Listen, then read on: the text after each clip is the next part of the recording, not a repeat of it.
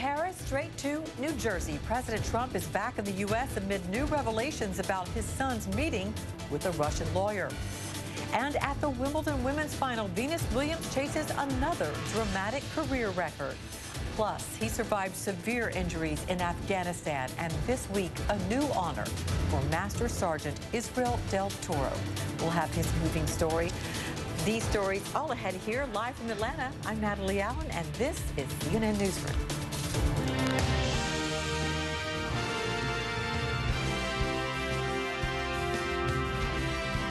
U.S. President Donald Trump returned home to the United States on Friday after a whirlwind trip to Paris for Bastille Day. But in his absence, the political firestorm over Russian election meddling grew even larger.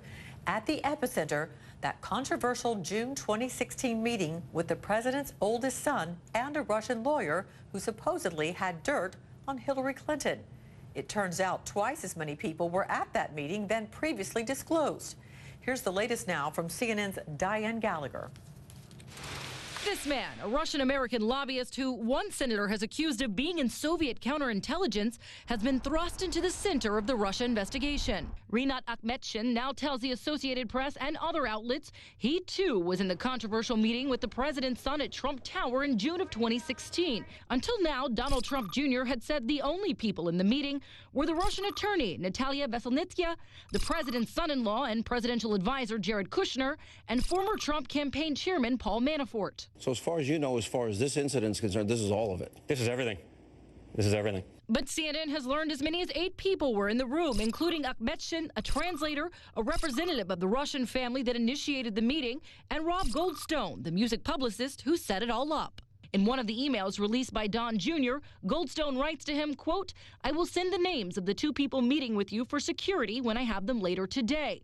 No names were included in the released emails, in which Goldstone promised, quote, "some official documents and information that would incriminate Hillary in her dealings with Russia and would be very useful to your father."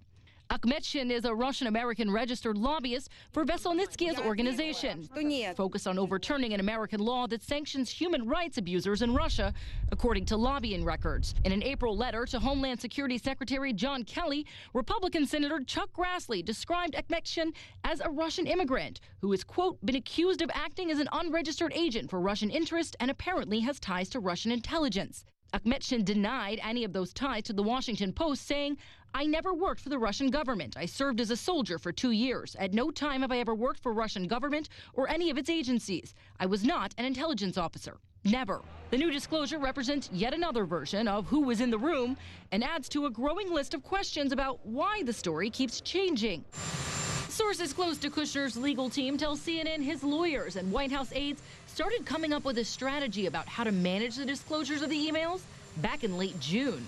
Kushner amended his security clearance to include the Trump Tower meeting after his team discovered the emails preparing for his congressional testimony. President Trump maintains he did not know about the meeting until just before his son released the emails and continues to defend him. As far as my son is concerned, my son is a wonderful young man. I think from a practical standpoint, most people would have taken that meeting. But a White House official tells CNN that top advisors know it's not good that the story keeps changing. Diane Gallagher, CNN Washington.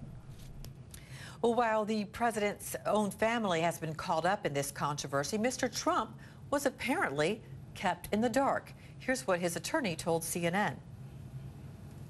The president was not aware of and did not participate of it, and only became aware of the meeting as when we all did. So I think the meeting was not an issue until what? Emails were released. Here's the legal issue. What law was violated by that meeting? And your experts have said it too, nothing. And at the end of the day, that's what this is about. Larry Sabato, director of the Center for Politics at the University of Virginia, joins us now from Charlottesville, Virginia. Larry, thank you for joining us. This is an issue that seems to keep evolving. Now that we know that a Russian lobbyist was also in that now infamous or not infamous meeting, why would the Trump team lie about it? Who was there? His lieutenants even praised Donald Trump Jr. for his transparency this week, when now we know he wasn't being transparent. He was covering up. He certainly was. And I think the underlying premise was they hoped that this would never be discovered. And of course, the irony is Donald Trump Jr.'s brother-in-law, Jared Kushner, is really the source of all this, since he had to update his papers for security clearance. Look, this violates the basic rule of scandals that we've talked about really since the beginning of the Trump administration. Drip, drip, drip, dribble, dribble, dribble. That's what you always avoid. You try to get it all out as quickly as possible and actually be transparent. Because if you aren't, you're going to pay for it, just like Donald Trump Jr. and the Trump administration are paying for this now. Well, now, though, that this president has lawyers speaking out for him and trying to explain this, when somehow you wonder if Sekulow knows all the facts, seeming to try to explain away this meeting and the mishaps and the missteps surrounding it, with his lawyers now beefing up around him due to the Mueller investigation. One would think maybe they could have an impact with this president. Again, the report is, at least, maybe it's true, maybe it isn't, but the report is that the lawyers also can't contain the president. They do, as there is their legal responsibility. They outline the facts for the president. They recommend actions. They think he's accepted those recommendations. And then it'll be an hour or two or a day or a week, or it will show up on Twitter that, in fact, he's reversed course. And what of Jared Kushner, his son-in-law, his advisor, and some saying that his security clearance should be revoked after he, for some reason, forgot to mention this meeting and another on the forms he had to fill out? Well, apparently the president is effectively the only person who can revoke that security clearance, and I don't think that's going to happen. No, I don't think so. Lots of different reasons, but it will continue to be an issue simply because Trump will not revoke it. There are many people, mainly Democrats, but now some Republicans seem to be having questions about whether Kushner should have that security clearance. Larry Sabato, thank you. Thanks, Natalie. A controversial case in the UK is raising questions about quality of life, government overreach, and the rights of parents when it comes to their children. At the center of it all, a terminally ill child named Charlie Gard. The judge has ruled a U.S. physician can examine the baby next week. That is a possible breakthrough for his parents. Our Erin McLaughlin is in London with the story. 11-month-old Charlie Gard lies in a London hospital. He can't move his arms or his legs. He can't breathe on his own. His brain damaged, doctors say. Charlie has an extremely rare and fatal genetic disease called mitochondrial DNA depletion syndrome. In June, the UK's Supreme Court sided with the hospital caring for Charlie. It ruled experimental treatment is futile. It's in Charlie's best interest to die. A heartbreaking decision and a ruling his parents reject. He's our son, he's our flesh and blood. We feel that it should be our right as parents to decide to give him a chance at life. Now the judge has agreed to hear new evidence that experimental treatment could help. A key question, is Charlie's brain damage reversible? Because without that, what sort of life could Charlie lead? A New York-based medical expert testified that new research shows with treatment, there is a small but significant chance of improvement in Charlie's brain function. And so in light of this new research, the judge has asked all sides, the experts, the hospital, the parents, to get together to try and reach a consensus on what's best for Charlie. It's a case that sparked international interest, with tweets from Pope Francis and President Trump, a powerful U.S.-based anti-abortion organization, and a controversial reverend now working with Charlie's parents. The help of putting a campaign together, getting petitions, we're in constant contact with the White House. Things at times have become heated. Anonymous threats made against the hospital and the judiciary. But the judge in this case insists he will not be swayed by tweets. He wants to see new and concrete evidence Charlie's life can improve. Otherwise, the original ruling stands. Erin McLaughlin, CNN, London. And we'll have more news right after this.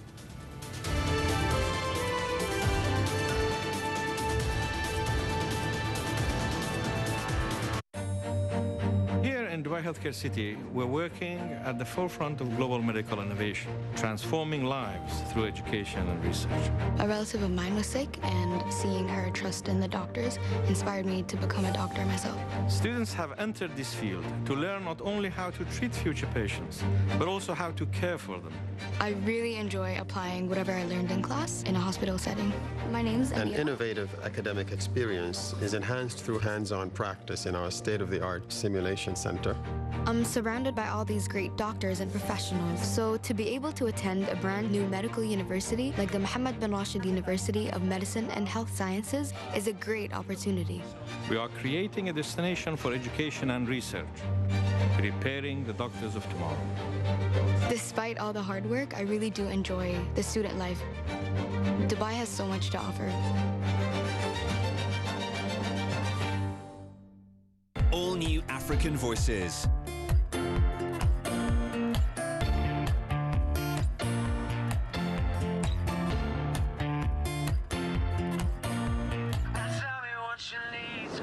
This week, these determined musicians are hitting the right note with their fans at home and abroad. Our songs are going to resonate across the globe.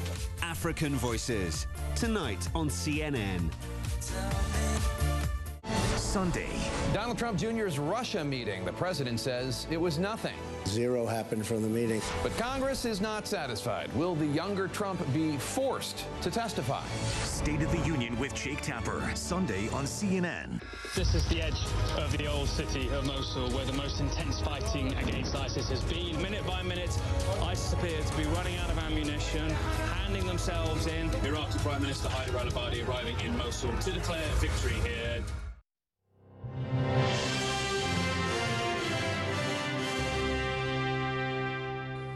İşte bu kadar kişi işlerinden edildi. They are asking how many people are dismissed from work, how their needs will be met from now on. Let them work in the private sector. Why should we care? Will we think about them? Let them work in the private sector. Will the state look after them? The state looked after them, and they betrayed the state. Turkish President Recep Tayyip Erdogan speaking there about a purge of government workers. Turkey is marking 1 year since a failed coup to end his rule. There are reports that more than 7,000 police, academics, and civil servants have just been dismissed.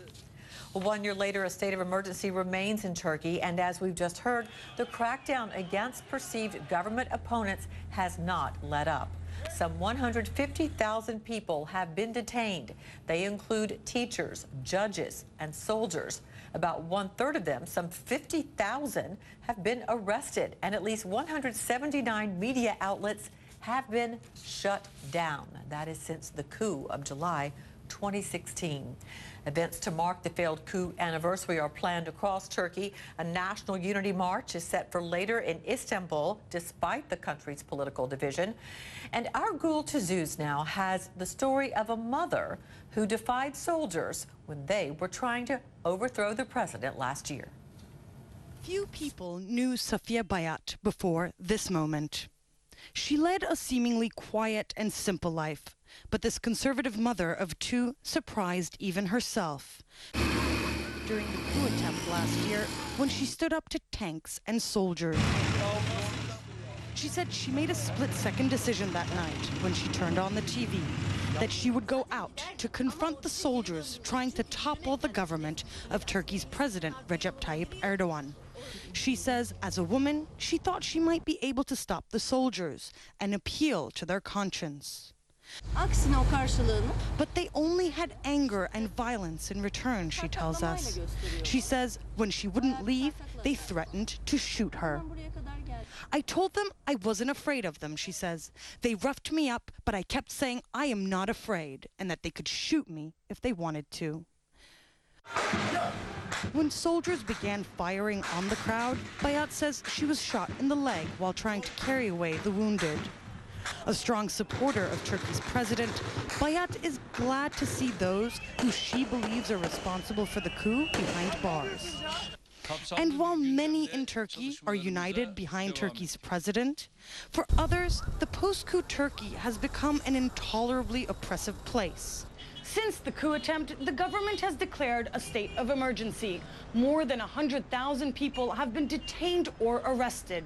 Tens of thousands of workers, including civil servants, teachers, and journalists, have been dismissed from their jobs. Critics of the government say that the post-coup crackdown has turned into a cleansing of all voices of dissent, with both the coup and the crackdown leaving scars on an already fractured nation. Gültüsüz, CNN, Istanbul.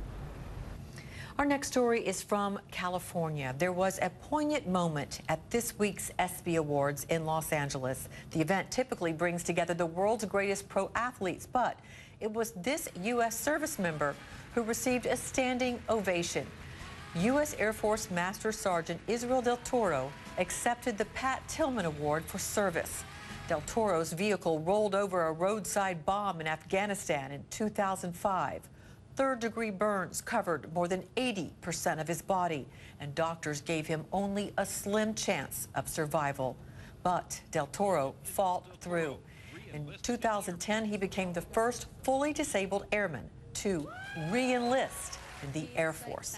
Here's what he said after accepting his award. Receiving this award is still strange for me. I don't see myself as someone special. I just did what any other service member would do. Make things better for the guys that follow them and to take care of teammates. Del Toro also spoke with CNN's Jake Tapper about the significance of the award. It was strange. It really was, because, you know, like I said it in my speech, I don't see myself as anyone special. I was just doing my job. So to be honored, especially by, Marie Tillman and the Tillman Foundation for this award, it was an amazing feeling, because he's somebody, Pat Tillman was someone I admired. He was like players of old that gave up his career to go serve his country, the true meaning of service for self. Yeah, it kind of reminds you of like how people in World War II would leave their very famous careers at home and then go fight. I agree. In 2012, you talked to CNN about the moment that your son saw you after the blast. You worried that he would be afraid of you. Thankfully, that didn't happen. It has been almost 12 years since that horrific ambush. What's been the hardest part of your recovery? I think the hardest part is maybe I can't really play baseball with my son like I wanted to. I was a big baseball player, and yeah, I could do what I can with him, but it sucks I can't really play catch. Especially everyone thinks of Father's Day. Father's Day is when you're out in the backyard playing catch with your dad, and I really can't do that. He throws it back at me, but throws it at my feet so I can stop, and then I pick it up and throw it back at him. But I think that's probably the hardest part out of anything I've since my injury. I'm sure that game of catch is pretty special, even if it's not what you want it to be. You have re-enlisted, and you're now serving as an Air Force training instructor. What is the message that's most important to you to get across to your fellow airmen whom you now mentor? Well, my thing is don't let little things bug you. As long as you stay positive and clear in your head, you can accomplish anything. You can overcome any obstacles, no matter how hard it may seem. Just find that spark, find that fire. Like, everyone has a different one. Mine was my son. He was my fire, he was my spirit.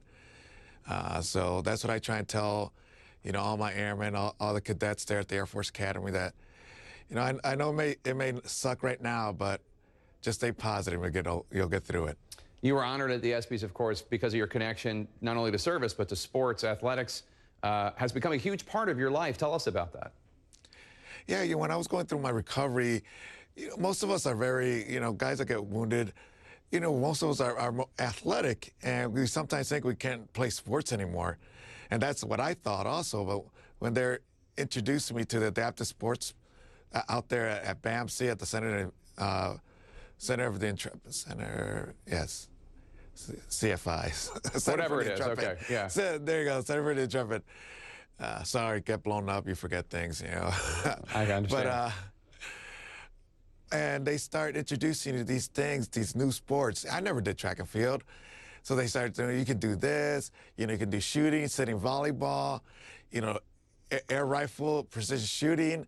And I'm thinking, how am I going to do air rifle precision shooting? If you look at my hands, I'm like, I'm missing a couple fingers. It's like, no, it gets all adapted. And you start feeling like yourself again. And it was a big part of my recovery to get back out there, face the world, and start living my life with my family. Israel Del Toro, what an inspiration.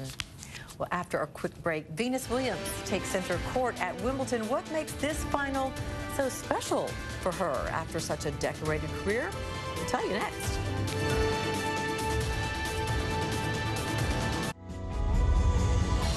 The best sailors on the planet sailing the fastest race boats ever built. 6 teams battling it out head-to-head in a winner-takes-all fight to claim the most elusive prize in sailing. It is, of course, the 35th America's Cup. And this month on Mainsail, we're finally going to find out who's going to win the oldest trophy in world sport. Mainsail, next on CNN, in partnership with Rolex.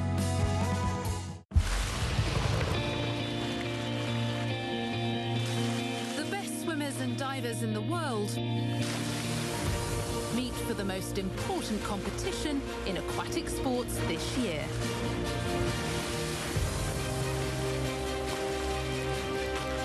Join me, Christina McFarlane, in Budapest, Hungary for CNN's coverage of the FINA World Championships. Thursday on CNN. For somebody to tell you their story, it's something I take really seriously, and it's not something you can just parachute in and ask somebody to open their heart to you. To peel away the layers to get to the heart of the person who you're telling a story about. France will never give up against the terrorists. And delve beneath the surface of what's happening. You can hear their story, and you're going to do their story justice. You have to show yourself to them. How high was the water? The water was as tall as that tree. CNN's the right place to tell their story.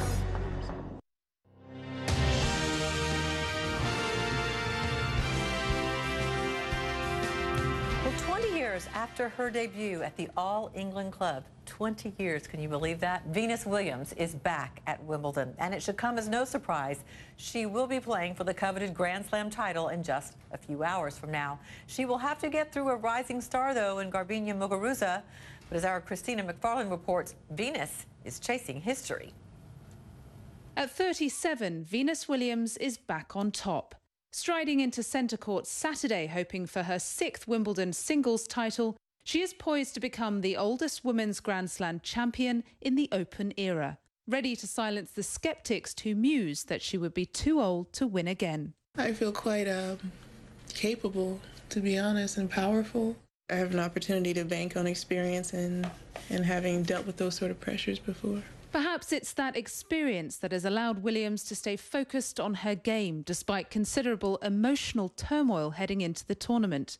In June, Williams was involved in a tragic car accident in Florida that led to the death of 78-year-old Jerome Barson, his family filing a wrongful death lawsuit against the tennis champion. The initial police report found Williams at fault for the accident, but surveillance video caused police to revise their findings, ruling instead that Williams acted lawfully. Williams shared her sadness about the crash on her official Facebook page. "I am devastated and heartbroken by this accident. My heartfelt condolences go out to the family and friends of Jerome Barson, and I continue to keep them in my thoughts and prayers." When asked about the incident following her first-round Wimbledon win, she broke down. Williams regained her composure, channeling her energy onto the court, beating much younger opponents, 3 of whom were born the year she debuted at Wimbledon.